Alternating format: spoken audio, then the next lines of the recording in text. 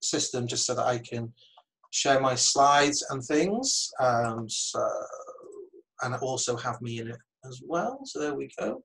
So that should see me and my slides, and then I put it on a share screen. So you also get the audio and you also get it on full screen rather than just seeing. So I should be full screen now, is that right? Yeah, excellent. Okay, so without further ado, I'll start.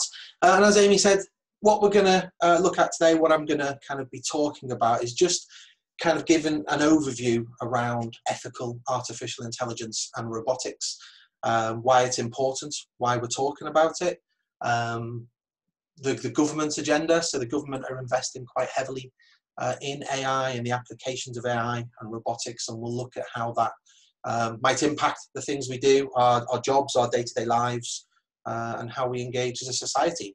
So that's what I'm going to be talking about. So who am I?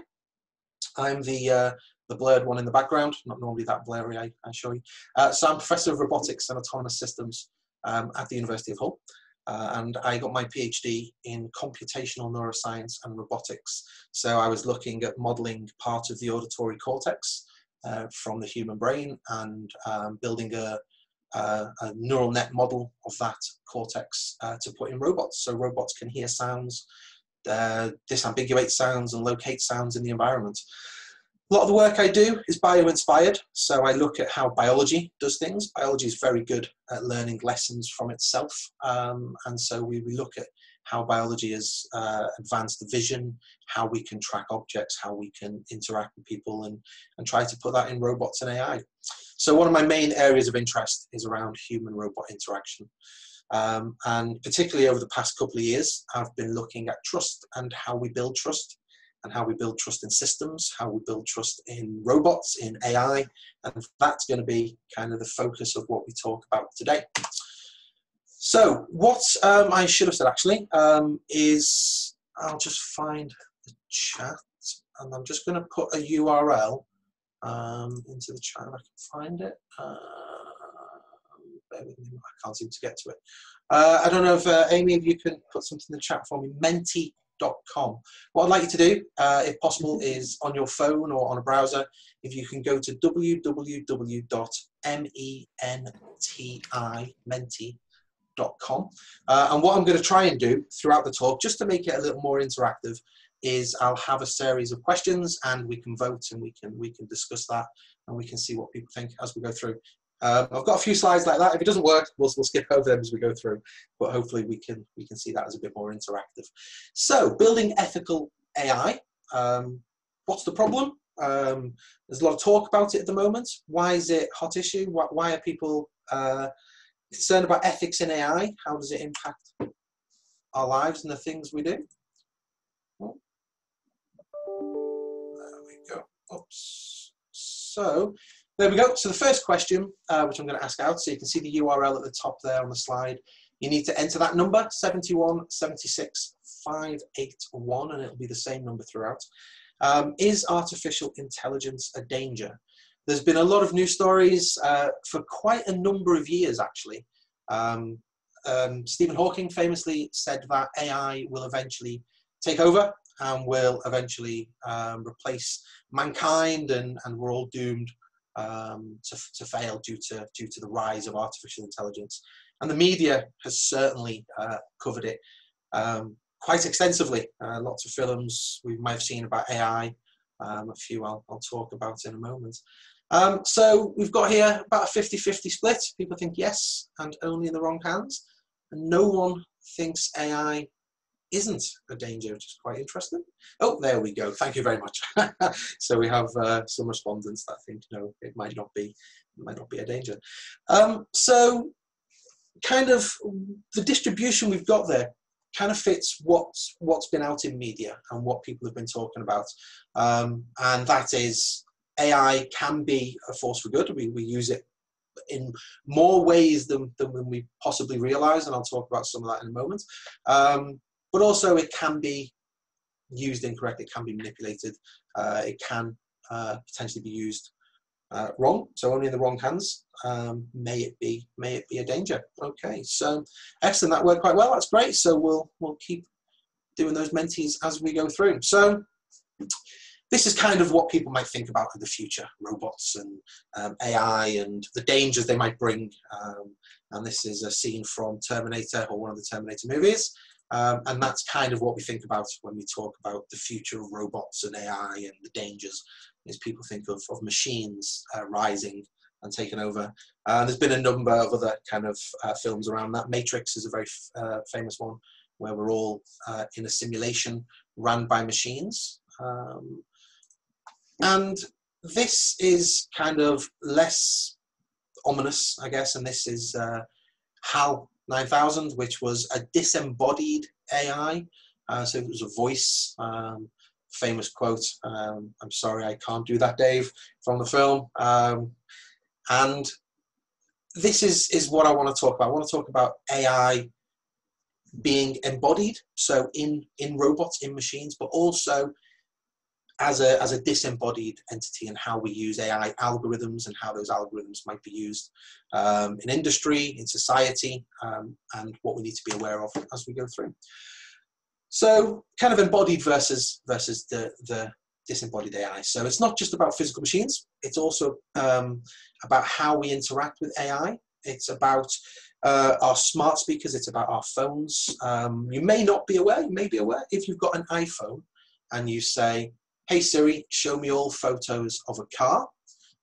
Any picture you've taken of a car will appear on your phone, and it goes through and it looks through all those photos without you knowing it's doing it, categorize them, tags them.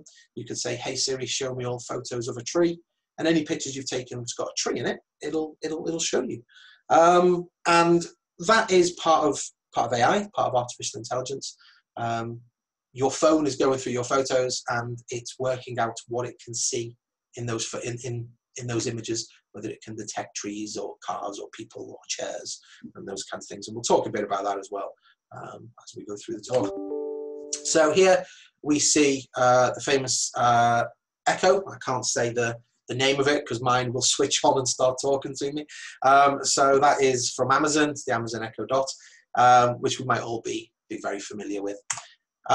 Here is a series of uses people might use these devices for, and when this data was collected a couple of years ago when they were first coming out, this data is quite old now, it's about 3 or 4 years old, 85% of people would use it to do things like set a timer, so maybe use it as an alarm clock, wake you up in the morning, tell you when the spuds are cooked for dinner, that kind of thing.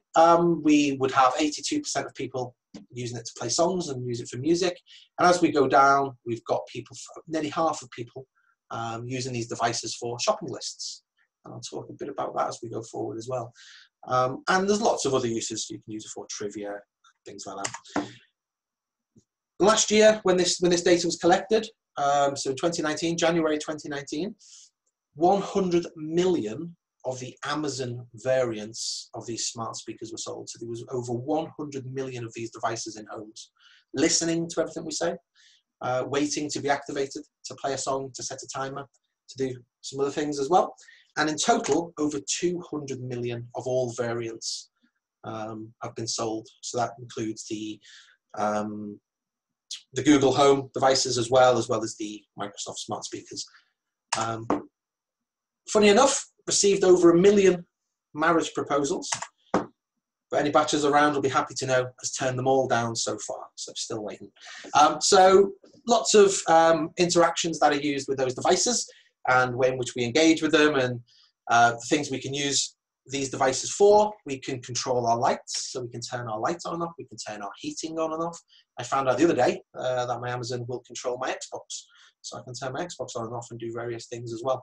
So we're starting to use these smart devices a lot more. The AI, the understanding they have, the things they know we like to do and the things we do regularly, they start to learn and understand so that they can be better for us and help us better. So what can this device do? As I've said, it can do lots of things, control your TV, it can turn the TV over, it can order things from Amazon for you, you can buy items on it, you can drop in to phones, you can make phone calls, you can drop into other devices and have chats and all sorts of stuff, control your heating, everything that can be done through these. So those robots will start learning, that the AI that's in those devices will start to learn how we use them, and we'll, when they make mistakes and we correct it, we'll learn from those mistakes as well. There's lots of other AI uses. I just want to talk a few about how AI is also used in other areas and domains. So it's not just things like smart speakers. We do have algorithms, artificial intelligence algorithms that will help for things like cancer diagnosis and detection, and have been proven to be a lot more detections a lot sooner than surgeons and doctors. So there's definitely a good and a benefit there in those kinds of applications. And we're using AI for other things like climate change. We're looking and trying to understand, let me just turn off some of the audio here, how to understand how we can look after the climate. We're starting to understand how temperatures are changing and the effects we have on carbon emissions and how that might impact climate change. And we can model all this, and we can model this with AI, and we can, a part of data science, AI and data science go quite hand in hand, quite close together. I noticed from the attendee list, got quite a few of our students from the MSc in AI data science program. And data helps inform AI systems, and that's quite important, which I'll talk about in a few minutes as well. So the university is looking at developing a system called ARC, which will look at flood resilience and flood risk. And a lot of what's happening in this project is involving artificial intelligence. It's involving modeling, it's involving data, it's involving understanding that data and having algorithms interpret that data for us. And that's a key thing. It's the AI interpreting the data. And this is kind of the nub of what I want to talk about as we progress through this talk today. Some of the applications I've been using AI for, so security applications. So here we see an X-ray of a bag, and in that bag we can quite easily see that there's a part of a gun is gone through that X-ray, and we can have AI algorithms that will detect those for us and will tell us, yeah, there's a gun that's been detected in that bag. And we can train this AI to be responsive to different types of guns, to different parts of guns, to different elements. And it can, the positive of AI is if you've got a worker stood there looking at hundreds and hundreds of X-ray images, you've got to change them over every 30 minutes or so. It's very tiring just looking at a screen. Whereas an AI doesn't get tired, doesn't go to sleep, doesn't need breaks, just continues to go. And can detect things that maybe people can't. So here's another image. So this is a piece of luggage going through with a laptop, and in there we've got to detect the possibility that there might be some illicit items. We look at that and it all looks pretty fine. Some batteries in there, there's some fans in there, there's a CPU, we can see that it's clearly a laptop. But what else? Is a hard drive in there, a CD-ROM drive by the looks of it. But what else? There's a little item on the right hand side, sorry, that the AI will detect out, and that is a magazine from a hand pistol that it detected. And so we can use AI in situations such as helping us with the economy, helping us with climate, helping us with security. Lots of different ways in which we can apply different AI algorithms. We can use them in the home, we can use them on our phones, on our computers, help us do our work, help us do our jobs, that kind of thing. A lot more robotics and AI, so the kind of embodiment that I was talking about at the beginning is starting to be used a lot more for things like surgery. So there are robotic surgeons now. So you can see here, it still has people involved, still have people controlling them. But what we have over the patient on the bed is a very, very steady, controllable set of robot arms. And what that does is the surgeon controlling it through the computer, while they might have kind of slight tremors or slight movement in their hands that we just, we can't not have, we can't stop, a machine doesn't have. So what we can do is give it instructions and tell it the region we want it to maybe cut, or if it's doing neurosurgery, and the robot can do a lot finer control for us. So we are starting to see robots and AI being used in these kinds of scenarios as well. We're starting to get interactive medical assistance. So there is now, when you go onto a lot of websites, and NHS, the 111 service will do this for you on the website as well, where it will take you through a series of questions. What are your symptoms? Have you got a temperature? Have you got a cough? Could it be COVID related? Have you been in contact with someone who's tested positive? It will ask you a series of these questions, and from those questions, it will give you a diagnosis. It will tell you what it thinks it might be. So there's a lot of kind of different applications that we can see from AI, and it stretches really wide. Loads of areas are starting to look at the power of what AI can be used for, and how we can use it. What I kind of want to bring the conversation around to now is around the way in which this is going to impact us as we move forward in future years, and the way in which industry is starting to adapt robots and use machines in factories and in the workplace and things like that, and to bring it round again back to trust. So a really kind of big area of robotics is something called the uncanny valley, and the uncanny valley is around the appearance of a machine, what a robot looks like, and the more human it looks like, the better we kind of familiarize ourselves with it, up to a point. And then there's where's man? There's a kind of that way. There's a dip. I'll move myself across. There we go.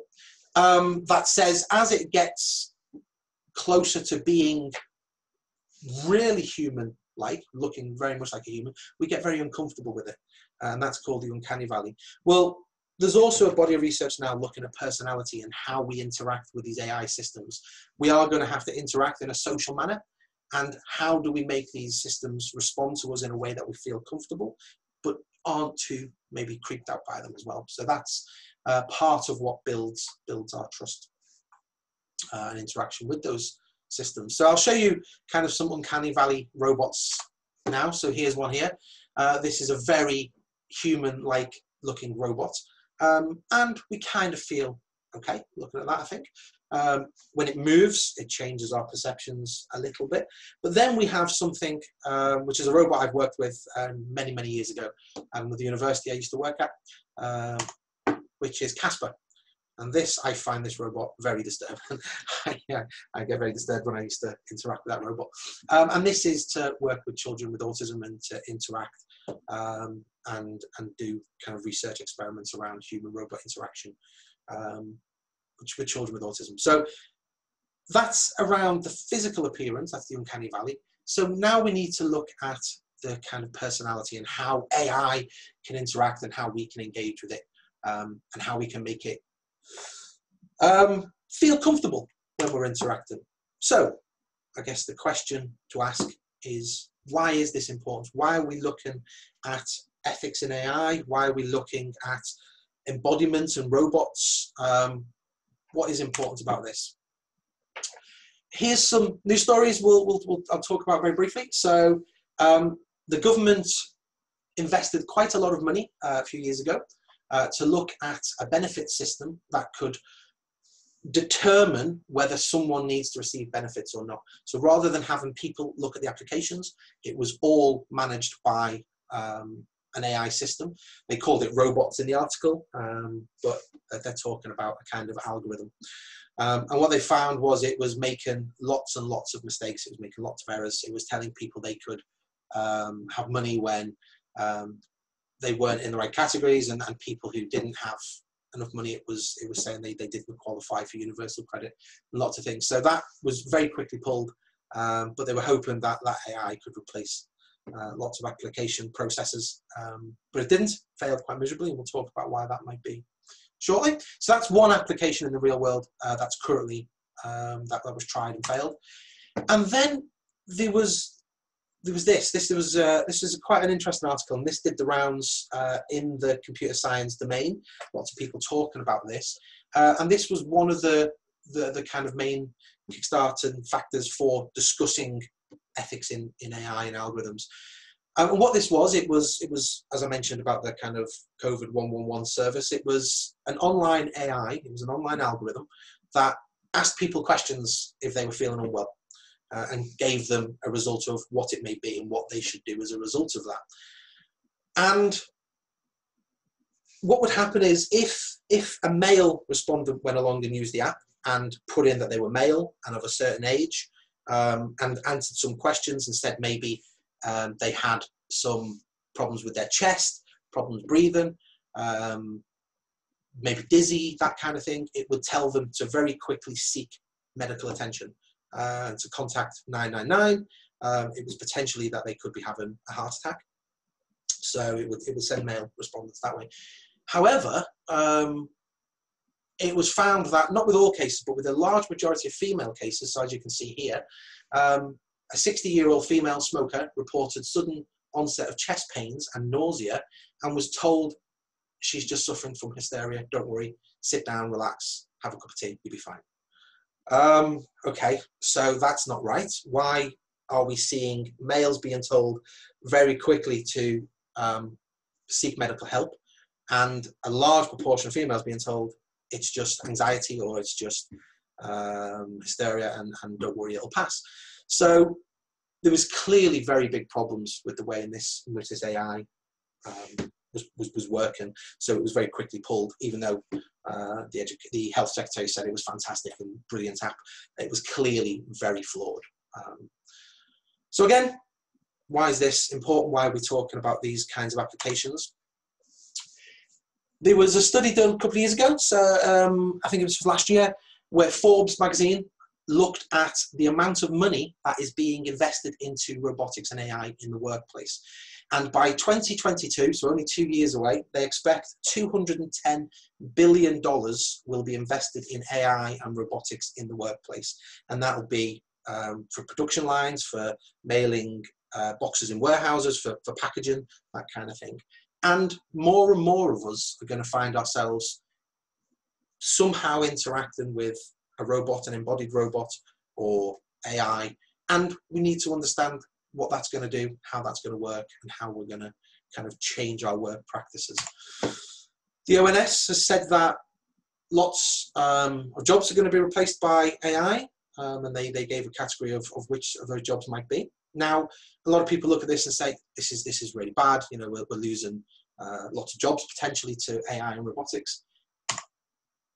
And we could find ourselves waiting for a job queue and being behind a number of robots that might be applying for the same position with us.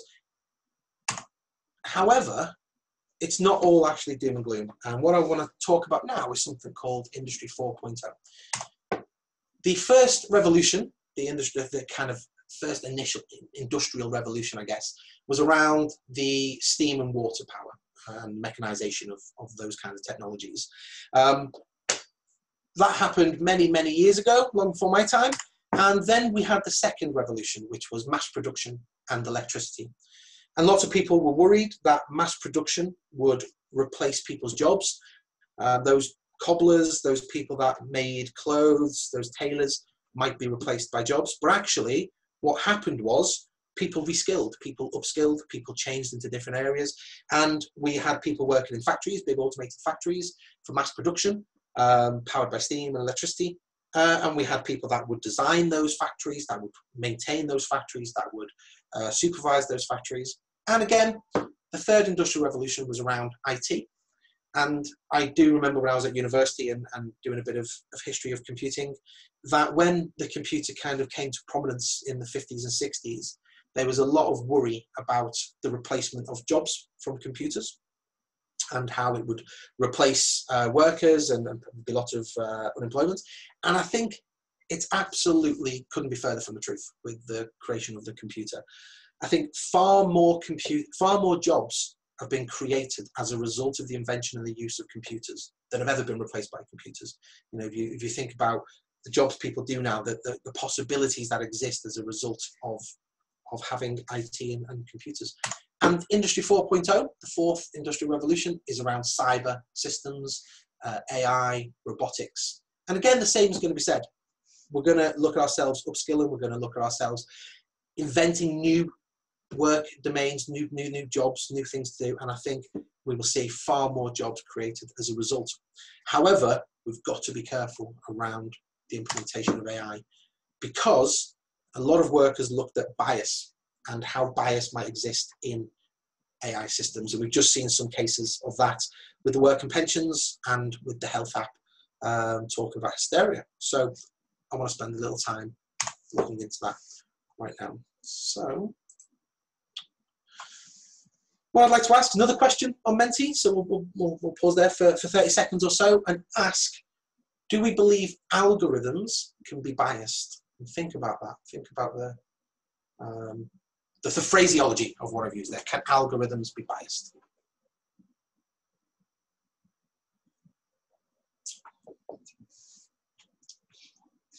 So we've got about a 50-50 between yes and only because of their programmer, so only the people that put them together.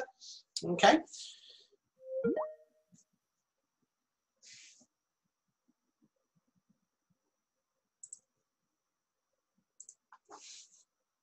Give that just another minute or so. So no one thinks that algorithms aren't biased or only sometimes. It's interesting. We'll have a little look at that. We'll discuss that in a moment. Okay, so great. We've got a split, pretty much a split down the middle. Look at those numbers. It's probably about 2 more on the only because of their programmer. So we think, yes, algorithms can be biased and only because of their programmer is where we feel that bias comes in. That's really interesting. Here is a Google search I did probably about 15 minutes before I started this presentation. I wanted it to be as pretty much up to date as I could. And I typed the word hands into Google. That's what I typed. Just typed the word hands. And that's what came back on a Google image search. It was the top link, and you can try that yourselves. You probably get a similar result maybe. What do we notice about that? What do we notice about that image search for the word hands? Well, I think what properly jumps out at us is all those hands bar 1, 2, maybe 3 or 4 images. Yeah, so all those hands bar 3 or 4 images are white. So when you Google the word hands, predominantly the images you get back are white hands, okay? And what you will find is when you're designing algorithms to maybe be a face detector to detect people, or to be a hands detector for, you know, interactive VR or whatever application you're working on. It's unfortunate, but it's true. One of the go-to places to get a lot of images is Google. And then you just scrape them all off Google and you create a data set and away you go. And it happens all the time. So if I wanted to make a hand detector in AI, either using AI, using machine learning, and I wanted to get some images of hands, I might go to Google, I might type the word hands, and they're the images I'm going to get back. And they're the images I'm going to have to work with.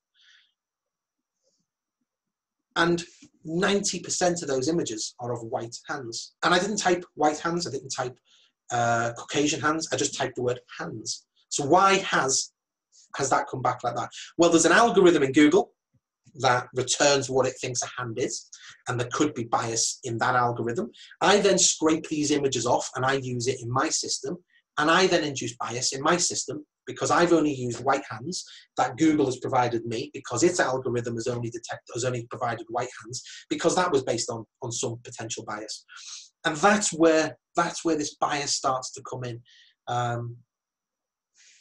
me see what the next slide is. So here's another quite interesting system for you. Some of the students doing the AI data science may have already heard about this, because I know Ashley likes to talk about this one. But here we've got husky or wolf. Do we think the one on the left is a husky or a wolf, or the one on the right is a husky or a wolf? They look very, very similar. I must admit, I can't really tell them apart, although I do know on this image which is which. Because I've put it in the same order as it's written at the top. So a husky is on the left and the wolf is on the right. And what happened was, let me see the next slide. Yeah. So what happened was there was a researcher looking at building a detector to detect between huskies and wolves. Okay. Now the way AI works is we're starting to use a very new modern technique. As I say, it's modern. It's probably been around for about 5 or 6 years now. In some being used in quite some anger now. It's something called convolutional neural networks. And what they do is they take lots and lots and lots of images and they extract features from those images. They pull out lines, they pull out edges, they pull out contrasts, they look at color differences, they look at changes. And the algorithm learns those features, as we can see at the bottom of this image here, and it learns those features to understand what constitutes the image we're trying to train it for, okay? And it looks for similarities. So when we train, for example, a good example is if we're training a detector to detect a chair, we don't show it not chairs. You never train it with a not chair. You only train it with, here's a load of images of chairs, and it will pull out the features that exist that are common between all those images. So we've got our husky, we've got our wolf. And there's lots of common features across those two, but how do we disaggregate or disambiguate between a husky and a wolf? The detector that was created, that was used, was also used by the military for detecting Russian tanks versus American tanks as well. There's another very similar scenario. And it was 99.999% accurate. There were only a couple of cases where it would fail and think a wolf was a husky or a husky was a wolf, or it didn't detect it at all. Now, here we look at a convolutional neural network, and these are the kind of features that might be extracted if we were trying to detect that yellow car. So you've got edges, you've got circles, which might be the wheels, you've got contrast differences. Effectively, an AI is pretty much a black box. We don't know what's inside it. We don't understand the internal mechanisms. We know something goes in, we know something happens, and we know the output of that is a detector that will tell us whether it's a car, whether it's a bike, whether it's a bus. But we're not too, we have an idea, but we're not too sure of what it's doing internally. We just have trust, we have faith in that it's detecting it. And what the husky detector found out to be doing was every picture of a wolf that was passed into the training set was in a snowy background. And every picture of a husky was 99% not a snowy background. So all the detector was actually doing was detecting snow. That was it. It was just saying, majority of the background's white, it must be a wolf. And that's all it was doing. So is the bias in the algorithm, I'll kind of come back to that question we asked, is the bias in the algorithm or is the bias in the data? And that's the big question. Is it the data we use to train our AI? Here's another little video. I'm hoping that the audio works on this. I've told it to pass the audio through. So let us see. I'm going to play this for a moment or two. 4 years ago, we started to wonder, what would shopping look like if you could walk into a store, grab what you want, and just go? What if we could weave the most advanced machine learning, computer vision, and AI into the very fabric of a store so you never have to wait in line? No lines, no checkouts, no registers. Welcome to Amazon Go. Use the Amazon Go app to enter. Then put away your phone and start shopping. It's really that simple. Take whatever you like. Anything you pick up is automatically added to your virtual cart. If you change your mind about that cupcake, just put it back. Our technology will update your virtual cart automatically. So, how does it work? We used computer vision, deep learning algorithms, and sensor fusion, much like you'd find in self-driving cars. We call it Just Walk Out technology. Once you've got everything you want, you can just go. When you leave, our Just Walk Out technology adds up your virtual cart and charges your Amazon account. Your receipt is sent straight to the app, and you can keep going. Amazon Go. No lines, no checkout. No, seriously. So I really like the no lines, no checkout tagline there. When it first opened, there was a few in California. The queue was round the block 4 times. Everyone wanted to try it out. So that's an example of how AI is being used in industry and today, and there's quite a few of these Amazon Go shops around the US that are being used. People do go into them and try them out. But there are flaws in those systems as well, and that comes back to how the data is trained to recognize people, to recognize skin tones, to recognize shapes, to recognize clothes they might be wearing, those kinds of things. So we've got to be very careful, and we've got to have this trust that we understand that the system we've created does the job we need it to do for us. And that comes down to this idea of trust. Okay, do we have faith in the algorithm? Do we have faith in the programmers? Do we have faith in the data and how it's being used for us? So what we wanted to do, we wanted to also look at how people responded to embodiments, and whether people thought, or whether the perception of an AI in an embodied robot versus a computer screen changed people's perceptions. And what we did is we created a series of experiments with a humanoid robot. I'll show you a picture in a moment. And we played paper, rock, scissors. Rock, paper, scissors. We played with a player against the screen, against just a computer screen, where it would pop up and it would say 3, 2, 1, make your choice. And then the player versus the robot. Both algorithms in the computer and in the robot were identical. They were both random. And then we had what we call a Wizard of Oz, which is someone controlling the robot, but the participant doesn't know about that, doesn't know they're controlling it, so that we could influence the decisions that were being made. And we got some really interesting results on this. We got some really we didn't expect the kind of results that came back. So there's the robot.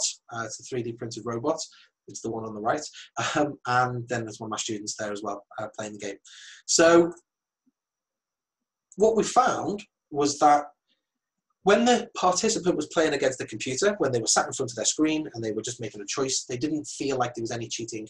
If the participant lost 5, 6, 7, 8 times on a run, they put it down to luck, and they said, oh, I'm not very lucky at this game, or I'm not very good at it.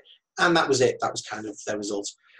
When they were playing against a robot and they lost many times, they insisted that the robot must be cheating. The robot's got eyes, it's got cameras for its eyes. Clearly, it must be doing something. It must be watching the movement of the player, and it must be responding to that, even though it was exactly the same algorithm that was in the computer screen. So it seemed that the participants thought playing on a computer screen was more fair, and as soon as you take that algorithm and put it into a physical robot, their perceptions change. Okay, something must be happening. It must be cheating. I can't be this unlucky at this game. So it was quite an interesting kind of result for us that we came to.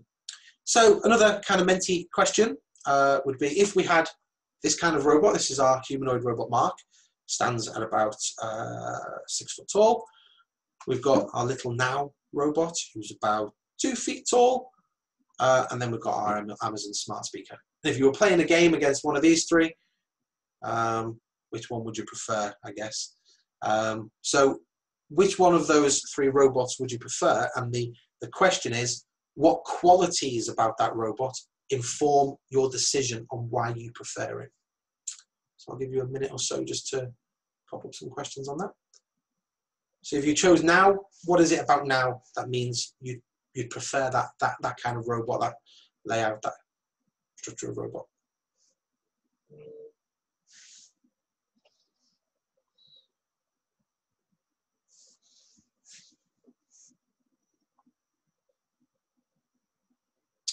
Yeah.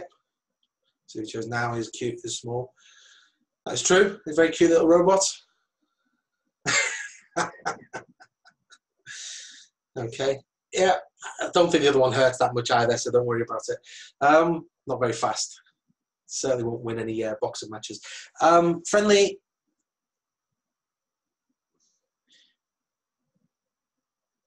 Okay, so that's actually, there's a really interesting comment there actually, which is not owned by Amazon. So there is also that involvement with the AI and the robotic systems, is the companies that might own them, might control them, that might have an influence in how they're being used. Personality controllable, looks friendly, looks like a human. Yeah, so we've got lots of qualities there that help us inform why we prefer a particular type of system to work with. Some of those are around not belonging to a particular organization, and some are around the pure appearance, the appearance of that robot, with friendly and cute being the main ones there in the middle. So that's great. So how's this going to impact the future? Robots and AI, the use of them are definitely growing. We've got driverless cars. The government's announced for the UK that in the next couple of years, we're going to start seeing autonomous cars. They give licenses out now so people can start testing them. On roads, we can start seeing them being used. And how's that going to impact what we do? Here's a philosophical kind of philosophy 101 question for you. This is what's called the trolley problem, or the runaway trolley. There's a trolley here on some rail tracks, and you happen to be stood by a lever. If you do nothing with that lever, the trolley may injure, or worse, 5 people. That's near the track. And if you pull the lever, it will turn, it will go onto another track, and it'll injure 1 person.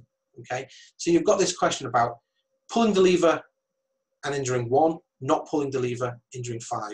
Not getting involved versus getting involved, making a decision versus not making a decision.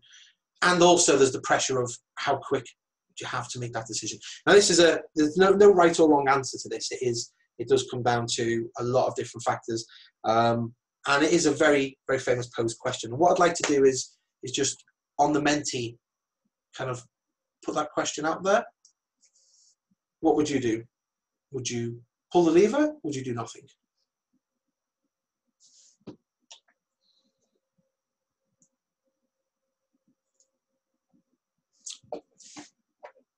So there is, as I say, there is no kind of, the answer isn't pull the lever or not pull the lever. It's all about your perceptions of that scenario. Should you be involved in the decision? It wasn't of your making. Do you then get involved? Do you not get involved? There's also, you can extend the question as well and say, who are, the people where, kind of, you might want to weigh up their impact on society versus their age versus all sorts of different factors. But we keep it just very, very simple on this particular example. So what we have here is we have 78% would pull the lever, and therefore it would injure, or worse, 1 person, and about 20% would do nothing. And to be honest with you, every time I kind of ask this question, I do get quite a varying change. Sometimes we get lots of people saying we do absolutely nothing, and we get lots of people that say they would pull that lever. So the question now, knowing the theme of the talk, is what should a robot do? So we have a robot in that scenario. An AI has been attached to this lever. So you're thinking of about a signaling point on a railway system, and it's now controlled by an artificial intelligence system. Okay, so the AI needs to make the decision. So we might ask some slightly different questions, and that would be, should an artificial intelligence do? Should it pull a lever? Should it do nothing? Or should an AI not be involved in such decision-making processes?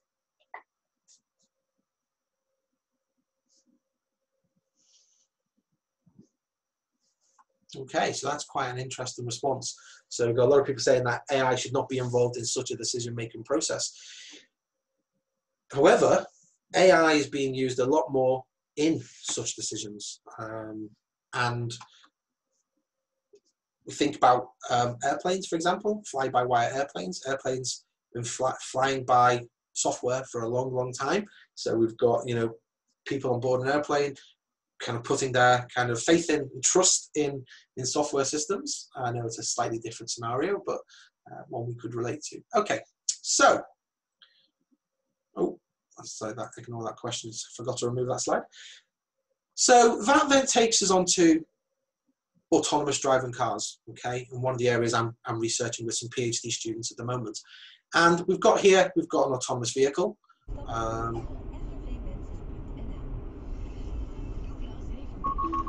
You may have heard that beep. There was a crash up ahead, and the AI system detected that collision, and informed the driver to slow down so that they knew there was a collision coming ahead.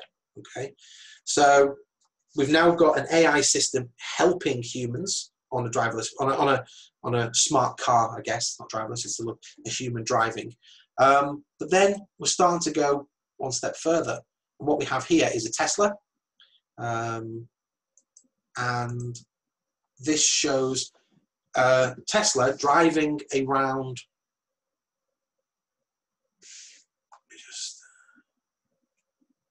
a street, making decisions, detecting people, detecting other vehicles, detecting road markings. Okay, and it has to make all sorts of decisions all the time. Now, this is a nice little leisurely drive. There's no cars cutting anyone up. There's no people jumping out in the middle of the road. There's nothing really to be kind of worried about. But let's say we were in this scenario with a driverless vehicle. This car, you're in the car, you're sitting back, relaxing, the car's driving you somewhere, and this scenario happens. And what you've got is, you've got to make a decision, or the AI has to make a decision. Does it turn left? Does it turn right? Does it carry on straight ahead? How does this AI, how does it respond? What does it do? How does it take all that information on board, and what does it use to make that informative decision? Now, there's another Menti. So what decision would you make? Let's say you were in that scenario, you're driving the car, there's an elderly person crossing the road, there's a kid with a football coming in the other side, and there's a big truck heading for you straight ahead. Would you drive straight ahead? Would you steer right? Or would you steer left? What decision would you make in that scenario? And again, no right or wrong answer on this. You know, when we're in those scenarios, as people, they're very, very quick. You know, we've very, very limited time to respond to it and actually make a decision. Now, there's a really big study happening at the moment, part of the robotic and AI community, called the Moral Experiment, which asks this exact question. And it's got over 40 million responses from all over the world, basically using that scenario and asking those questions. What decision would you make? Would you go left? Would you go right? Would you spare the pedestrians? Would you sacrifice yourself? Would you try to save yourself and sacrifice the pedestrians?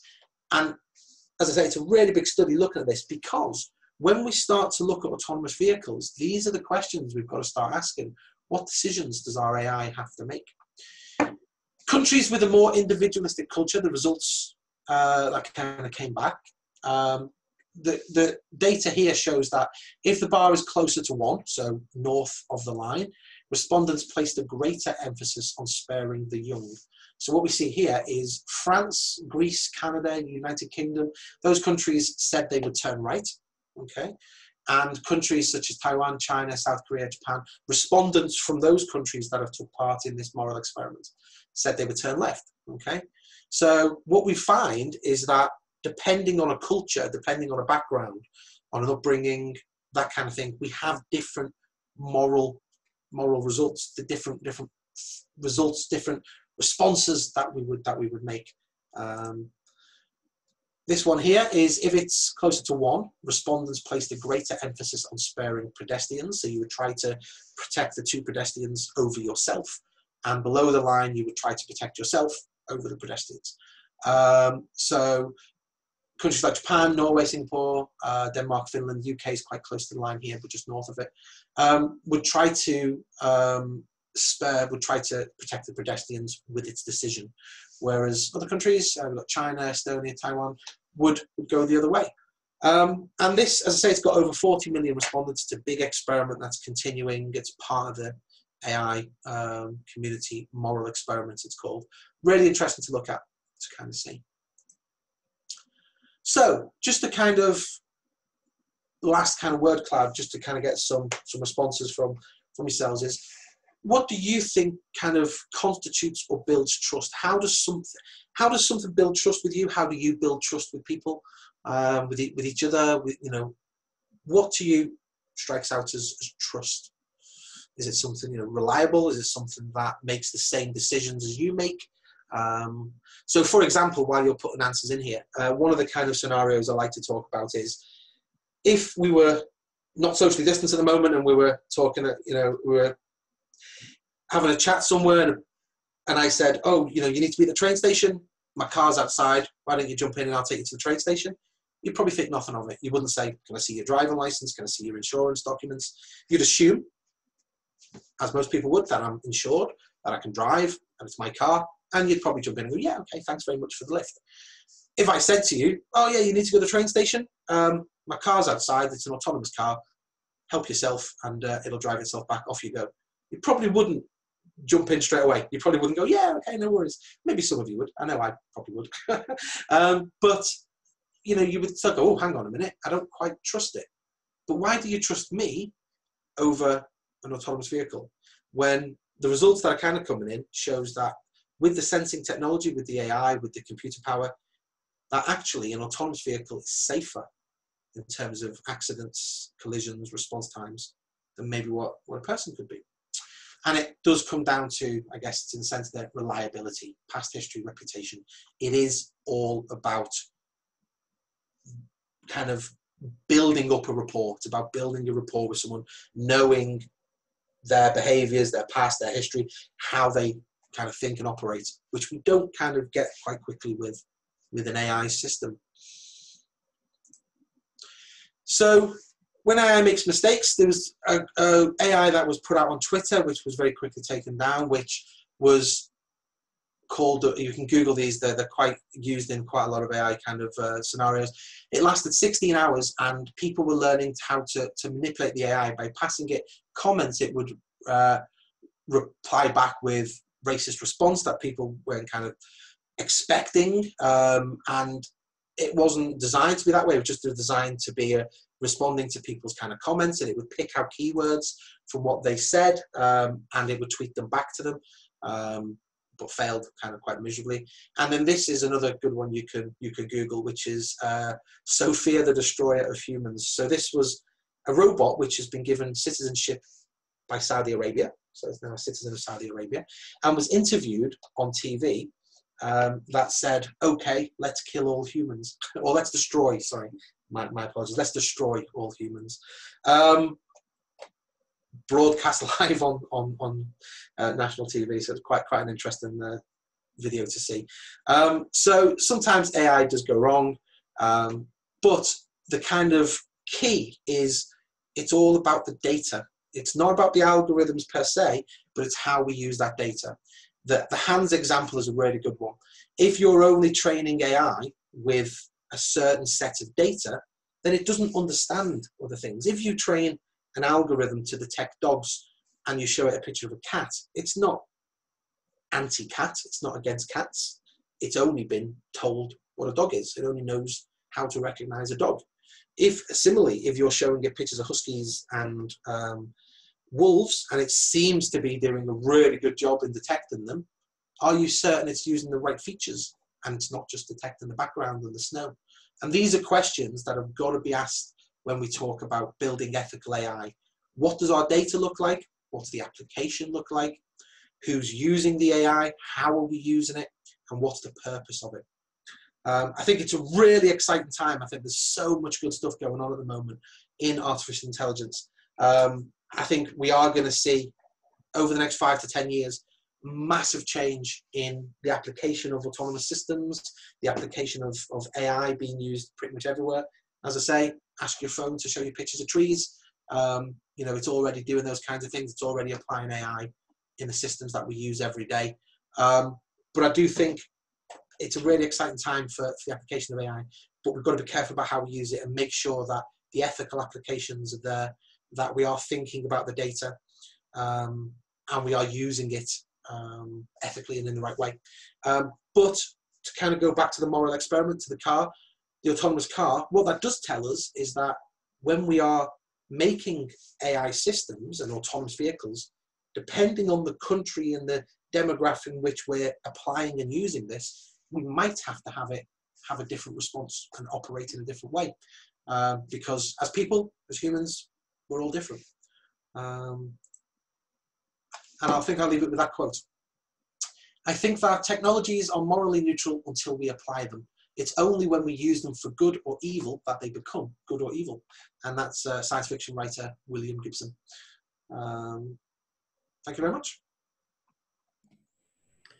Thanks very much, John. That was really good, really interesting, and finished on one of my favourite authors. Excellent. Just to let everyone know, I hope everyone enjoyed that. Just let everyone know that we'll also be sending out an invite to a tech seminar, Microsoft team that we've set up, and we'll have a robotics, AI and ethics channel that you can join and continue the conversation on that channel. And look out for some further tech seminars coming up over the next few months. Okay, thanks very much, everyone. Thanks. Thanks, John. No worries.